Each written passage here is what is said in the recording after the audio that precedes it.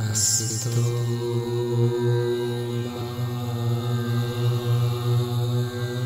sadgaya.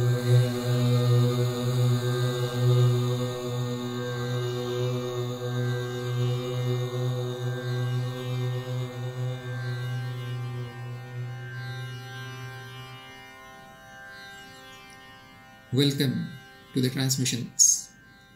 A relation is a certain kind of dependency.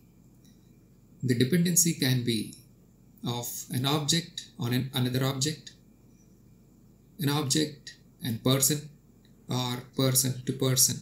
We have seen in our last episode that there is no person actually. Individual is an illusion. So what we see is that in reality, the dependency is between the objects and objects, objects and body, body and body, body and mind and mind. These are the possible combinations of dependencies which we call as relations. Why is there a dependency? Because there is a need. There is a need to survive, and therefore these entities are dependent on each other for their survival. Dependency enables survival. We are dependent on certain things for survival. When we are dependent, we call it a relation. The relation is simply survival. That is all a relation is. It is an adaptation for survival. It is a set of behaviors that this body-mind organism adopts in order to survive. That is what you call a relation. A relation is simply a give and take. A relation is a transaction. A relation is a behavior which is beneficial for survival. A mutually beneficial set of behaviors is a relation. When there is no need, there is no relation. All of our behavior of this body-mind is governed by a need to survive. All of our likes are that which enables survival. That which is beneficial for survival ends up being our like. That which is harmful for survival, we dislike it. All our likes and dislikes are actually oriented towards survival only. What you call love is extreme like, a favor, an attraction. That is, whatever is beneficial for survival, we call it love. All the hate is the opposite of love, which is extreme dislike, repulsion and avoidance. We avoid everything that is harmful for survival and we call it hate. We behave in certain ways which benefit our bodily life, our bodily existence. Those set of behaviors, those thoughts, those tendencies, you call it as love. And when we behave in a certain way to avoid that which is harmful for survival is the hate. They are not emotions. The emotion is a byproduct of these drives that we have. These drives are felt as emotion, the motion in the mind that drives this organism. That is what a relation is. It is just a set of tendencies driven by a need to survive. So we see that a relation is simply our animal nature. It is a dependency and therefore it is a bondage. It is in the mind. It is a need. It is a program. To relate is to bind oneself to these tendencies of the mind. A relation is an identification with these tendencies of the mind. We actually identify with what we are related to. We are related to a body, we identify with the body. We are related to other people, we identify ourselves as son of this, daughter of this, husband of this, wife of this. These are the bondages that we have formed. The reason is need to survive. Freedom is freedom from the relations. When I need nothing, it is extreme freedom. I'm free only when there are no relations. As soon as there are relations, there is bondage. And then we are governed by this set of behaviors that drive our lives. One can say that, okay, I cannot live without relations. All this is okay, but I need relations in order to live. And we can see immediately that we need not give up living, we need to give up the bondage only. The bondage is in the mind. The bondage is not out there. So one can ask now, if I do not relate to anybody, if there is no love or hate, isn't that indifference? In my view, indifference is just another kind of relation.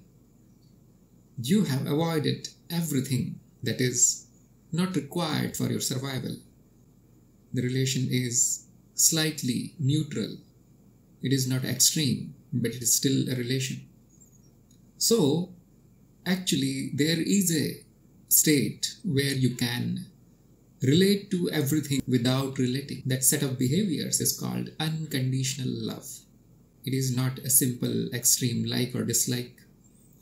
It is not defined by what you need or what you don't need. It is not indifference. It is total acceptance. Unconditional love is just acceptance. There is no love. There is no hate. There is no attraction. There is no repulsion. When you give selflessly, that is unconditional love. When you demand nothing, when we live selflessly, when we do not live under the delusion of being an individual that is trying to survive, this kind of behavior is unconditional love. It is actually more like a state of the mind. It is less like a set of behaviors. The behaviors are then driven by the state of unconditional love, the state of acceptance. Unconditional love is non-dual. There is no opposite of unconditional love. There are opposites of all relations, but the unconditional love is the only relation which is not a relation, which has no dual. There is no opposite of it. You can break down the human relations into 7 categories. If you are interested in studying what the humans do, the first category is transactional. For example, I form a relation only when I need something, and then the relation is broken as soon as I get it. It is pure give and take. It is a business, a transaction. For example, I go to my shopkeeper, I buy things, I buy the stuff that is needed for my survival. I pay him money, he accepts the money, and we say goodbye. That is the end of the relation. If I don't want anything, I do not go there. I have nothing to do with the shopkeeper.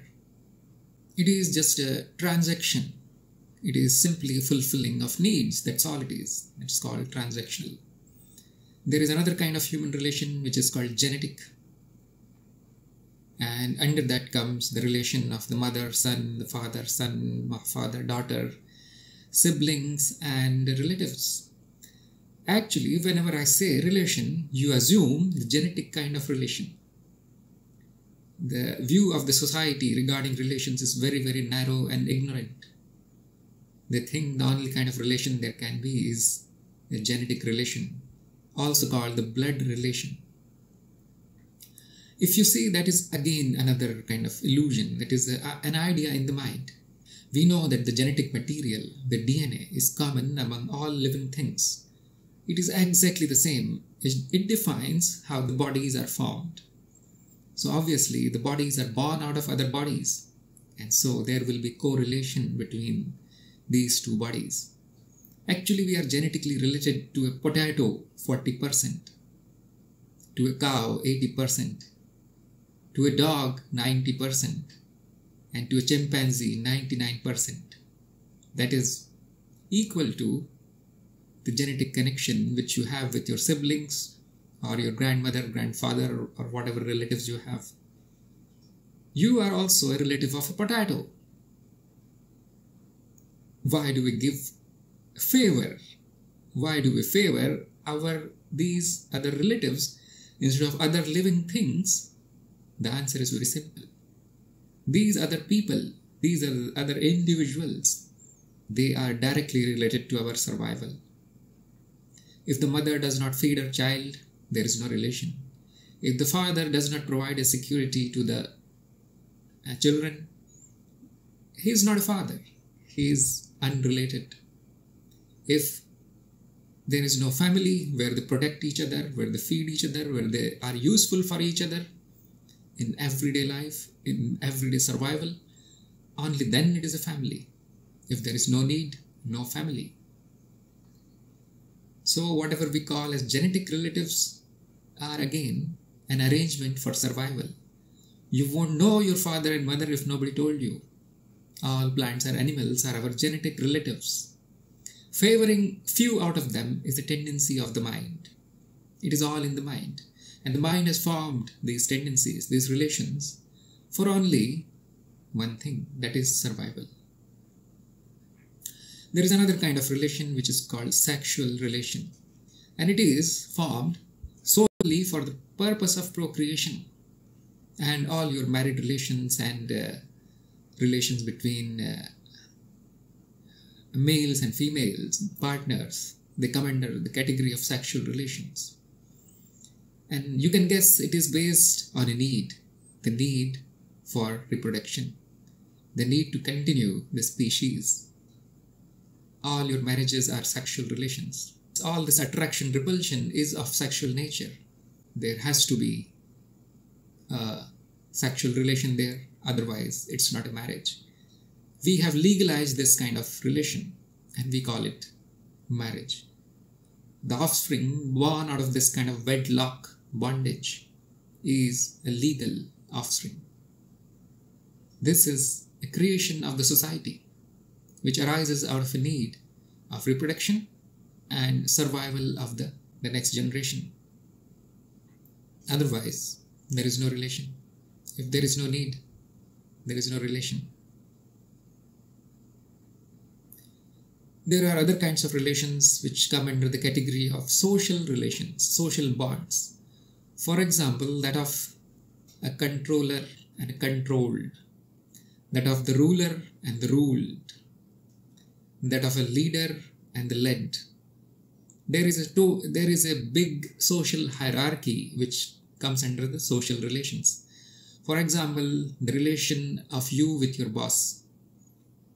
It is a social relation. The boss is the provider here and you have agreed to work for the boss. It is a slavery that you have taken on because you need to survive, because somebody else has more than you and you have agreed to do this service.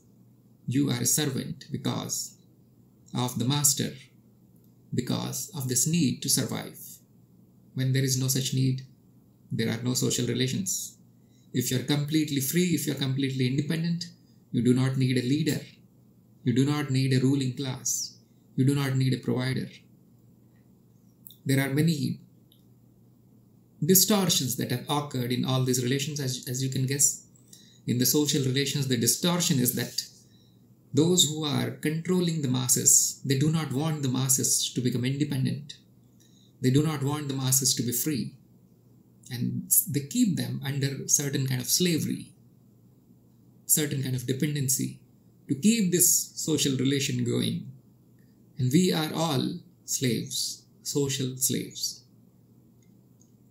There is another kind of relation that is found among humans and higher animals also, which is emotional relation. There is sometimes an emotional bond, and friendship is the best example of this relation. There is some kind of emotional fulfillment that we get when we are around people, especially the people that we like. Often this is called love, but as we have seen, love is simply an emotional relation. As soon as we do not get this rise in emotions, high emotions, pleasant emotions, this love turns to hate. It oscillates between these two. Depending on our emotional needs, we find that the organism, especially the humans, cannot survive well when its emotional needs are not being fulfilled. It is also a need. It is also an illusion based on this need for humans to relate. It is a dependency of the emotional kind. When you are happy with yourself, You do not need others to fulfill this kind of dependency. There is no dependency actually. Above that, there is a relation of the intellect. We admire somebody who is of higher intellect than ourselves. Somebody who is very, very skilled, an artist, an engineer, a scientist, a wise man, a philosopher, who knows a lot of things, who is very smart and intelligent. We get attracted to such kind of people because we lack this kind of skill. We lack this kind of talent. And that forms an intellectual relation. The relation between a student and a teacher is an intellectual kind of relation.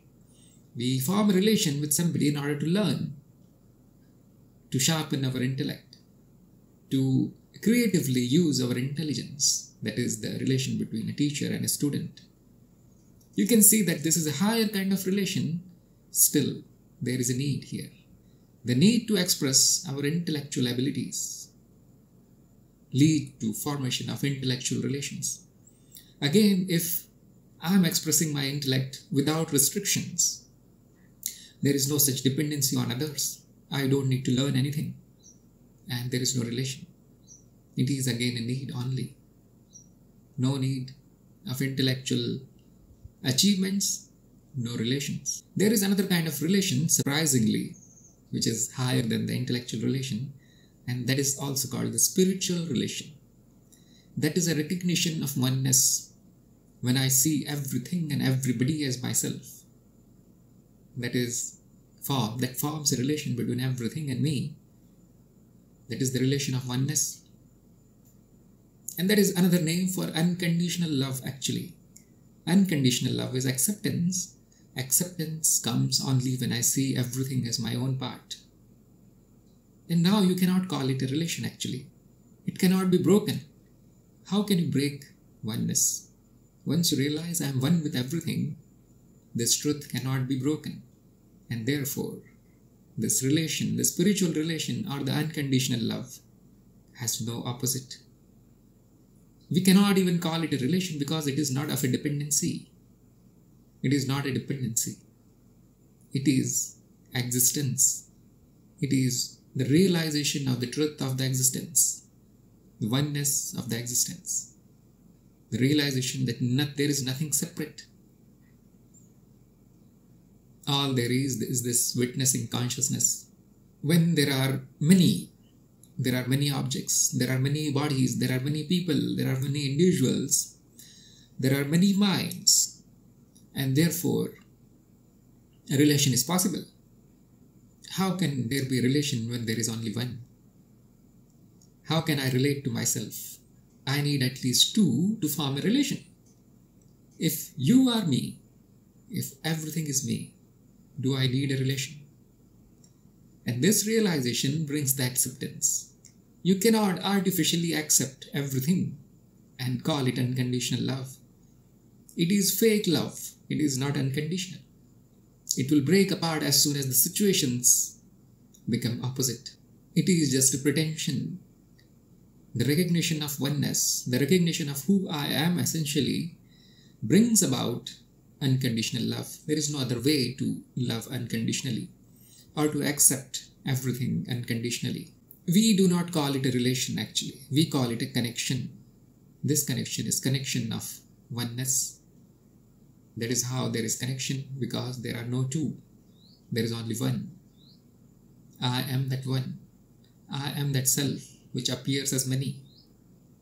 This knowledge leads to acceptance. This knowledge leads to unconditional love. That is not based on a dependency. That is not based on a need. As you can guess, very few can attain this kind of unconditional love, this kind of spiritual relation with others. You can study this matrix of relations in more detail if you want. We can take a look at the hierarchy of relations, the 7 kind of relations that I've shown you. You can now easily correlate them with the layers of the mind. The higher we go in the hierarchy of the layers, the purer the relation becomes. And at the highest level, there is no relation. There is only a connection. There is only a recognition of oneness. That is all there is. The relations are in the mind, and that are a result of ignorance. An ignorance which is not knowing my real nature, not knowing the oneness of everything. This ignorance brings about all kinds of relations. And the relations are need-based. The relations are selfish. The relations are dual. There is a good relation and there is an exact opposite of that relation. So there is this transaction and there is indifference. I am related genetically, racially, nationally to some people. I am not related to other people. Those with whom I am genetically related, they are my friends. Those who are not, they are my enemies. You can see the duality. If there is sexual fulfillment, you call it love. If not, you call it hate, you call it dislike, you call it rejection. If there is leading, if there is caring leader, it is good. If there is oppression, if there is slavery, it is bad. If there are pleasant emotions induced by somebody else, you call it pure love. If not, you call it boredom. That person is boring now. If you are of a higher intelligence, if you have more skills than I have, you are my master, you are my teacher, I am your student. Otherwise, you are useless, you are not useful for me. These are the dual kind of relations. The last one, the spiritual kind, has no dual. It is unconditional acceptance. It does not matter how others are, how things are, how this world is. There is total acceptance because it is me. I cannot not accept what you are because there is this realization of oneness. You can see that the oneness is expressing itself in form of dualities of relations. So at the highest level, there is the self, there is me. I am the self, I am this witnessing consciousness. And there is nothing else. So it has no dual, non-dual. Below that there is the higher mind, which is simply tendencies of the mind of like and dislike. That is all there is. Below that is the ego with the tendencies of love and hate, fear and repulsion, attraction and dependency. That is the egoic relation. Below that is the body with the relations of pleasure and pain. It forms relations where there is pleasure. It avoids things which give it pain. There are programs, the automated programs in the nervous system that form the relations of reward and punishment. There are structures in the body that form the basic control systems. Anything that is good for survival of the body, the control systems favor that kind of action. There is a bottommost relation, which is structures. The structures are formed as relations between objects. For example, your car is a structure, which is simply a relation between its different parts. You break those relations when your steering wheel is no more controlling the wheels. Well, there is no car then. It is a broken object. It is a broken structure. That is the lowest kind of organization that we see in the self, in the oneness. We call these layers as the universal mind, as you will see in our coming episodes. I am going to take this kind of analysis into greater depths. It is also very enlightening to compare the unconditional love with the ordinary love, the dualistic, egoistic tendency of the mind, which people call as love. So I've given a table here which goes through this comparison. What is the egoic love? What is the selfish love? It is an impure form of the unconditional love. When the recognition of oneness is there, the same love becomes pure. It is called pure love, unconditional love, or acceptance. The egoic love is dual in nature. It is based on pleasure and pain, reward and punishment, love and hate. Unconditional love is non-dual.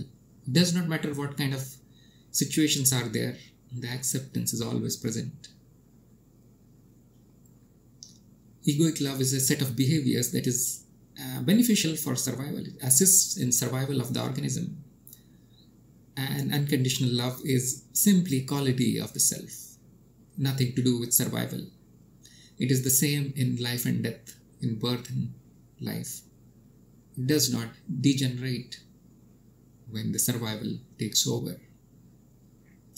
Egoic love originates from the need, and unconditional love is selfless. I have same love for you even if you provide for me or not. Even if you hate me, there is the same acceptance here. Even if I don't need you, I have the same acceptance for you.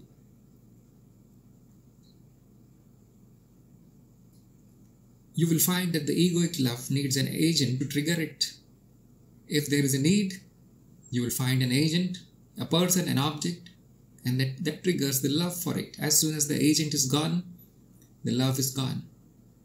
Unconditional love is always present. It is eternally present. It does not come and go. How can the oneness come and go? The egoic love is exclusive to the object of the love. If I love an object, I am going to love only that. I do not like other objects. If I love one person, I dislike other people, or I am indifferent to other people. My love is exclusive. This is the egoic love. Unconditional love is inclusive. It includes everything. It includes everyone. If there is no egoic love, I am indifferent to other people. Unconditional love, there is no indifference. I have the same set of behaviors for everybody. When it is not returned, the egoic love turns into hate. The I love you quickly becomes I hate you when it is not returned. When the favor is not given back, the egoic love turns into hate. Actually, it is the same thing, appearing in two forms. Love is only hate, and hate is just negative love. Attraction is negative repulsion only. The unconditional love does not suffer from this oscillation. It does not turn into anything else when the unconditional love is not returned. Actually, it is purely giving. If the giving is not returned, it still remains giving. If nobody accepts me, the acceptance remains. In case of egoic love, the person who holds that object or the person as a source of happiness becomes possessive, does not let go of that object or the person, clings to that person, is afraid of losing that person. In unconditional love, there is a carelessness, there is freedom, there is no clinging, there are no attachments.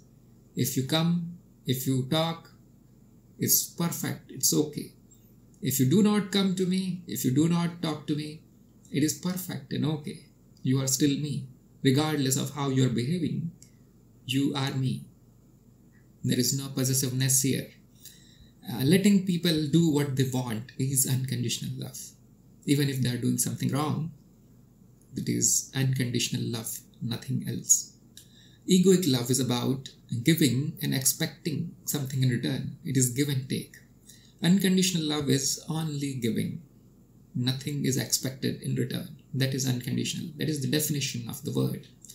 Unconditional, without any conditions. It is simply giving. When you are in a relation, when you are in love, you demand the love in return.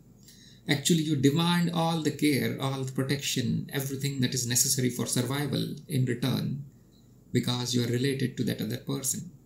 A marriage is a very good example of such a relation. It is full of demands. If you are doing something in return to this, to keep this relation going, the marriage lasts. Stop doing it. Stop fulfilling the need of the others. The marriage is broken. It is a very selfish and conditional relation. Unconditional love does not demand. There are no demands that are placed on you. It is only giving. If the other person is demanding, it is still giving. It is not becoming a slave of the other person because I need to give. It is, even the refusal to give is unconditional. Not bowing down to the demands of the others is also unconditional. There is freedom in it. There is total acceptance. You are demanding, but I cannot give it. But I still accept what you are. You are simply my own form.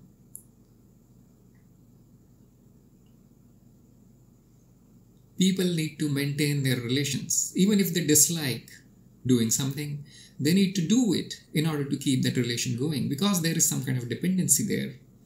Unconditional love needs no action. It is actionless. We don't need to act to keep it going, because it is the fundamental nature of reality. Oneness, acceptance, connectedness. What do you need to do to keep everything connected? Nothing at all. If a relation is between one body and the other body, which is formed for the reason of procreation or sexual pleasure, it will disappear as soon as the body becomes old, as soon as the body becomes weak and ugly. That relation is broken. Or as soon as you find somebody who is more beautiful, who is more healthy in terms of the body, there is more reproductive success in that relation.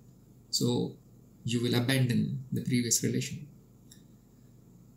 Unconditional love does not depend on a body. I love a child unconditionally as much as I love an old man, an old woman, an animal, the grass, trees, insects, fish. I love everything independent of what kind of body that form is. When there is this selfish love, the egoic love, it will determine most of your actions. You are influenced by the need to remain in a relation. Your actions, your speech, your thoughts, they are enslaved by the relation. Unconditional love is totally free. You do what you want to do, you speak that you want to speak, you think that you want to think. There is total freedom here. It is not bound by this endless need to keep the relations going. You are totally free here. Plus, there is unconditional love. You help the people. You do their work without forming any kind of bond. Most of the people don't even know how to be free, how to talk freely or how to act freely, because they are totally enchained in these egoic relations. They have lost any sense of freedom actually, because they are totally bound by all kinds of relations. You are born a bound person and you die in bondage. You have never known the freedom. The reason is relations. It is an illusion that keeps us bound. The egoic love wants more. You see, this much love is not enough. You want more. You want more acceptance by other people. Other people define you. You are incomplete because nobody likes you. You are deficient because nobody loves you. There is always a sense of unfulfillment. There is always the sense of dissatisfaction because you are living in an illusion. It is not true and therefore does not give you any kind of satisfaction. There is always a demand to get more and more and more. You want more relations. You want to be accepted by more people. You want everybody to respect you. You are disturbed when people insult you, when they don't love you, when they hate you, or when they disrespect you. Even a simple different point of view is taken as hate. And you are living in this hell of relations all the time. Unconditional love does not want more. If it is everything, what can it want? How can it want more when you are already everything? When I have accepted everything as myself, as connected to myself, as my own form, there remains nothing to get more. There remains nothing to get. Everything is me. It is complete satisfaction. It is complete fulfillment. And that is why It is not bound by anything. It is boundless love.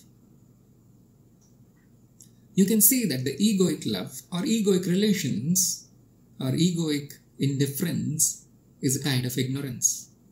It arises out of this ignorance of not knowing who I am, because I do not know my essential nature. I do not know what is reality. I do not know the truth. I do not know what is the self that I am. The unconditional love arises out of knowledge. Knowledge of non-duality, advaita. Knowledge of my own real nature, which is everything, which is this existence. I am this existence. I am unconditional. I am love myself. I am free from all relations. I am free from all dependencies. I am free from all needs. My behavior changes when this kind of knowledge is here. An endless snatching of happiness from others to complete acceptance, giving. This is our real nature. Our real nature is unconditional giving, accepting. Our nature does not like relations. They are impermanent structures in the mind. Relations are illusory, a concept that arises out of the need for survival. The concepts in the mind that are formed because of this egoic need of survival. My real nature is free from these needs. My real nature is totally unconditional acceptance. I do not need to relate to anybody. I do not need any relations. When you are free from relations, you are free in true sense. I am also this eternal freedom, which expresses in many forms. All relations are formed and broken on this eternal background of consciousness and bliss. I am already free. I actually do not need to form a relation or to break a relation in order to be free. I simply need to realize my own nature, which is freedom itself, which is love, bliss itself. I am that.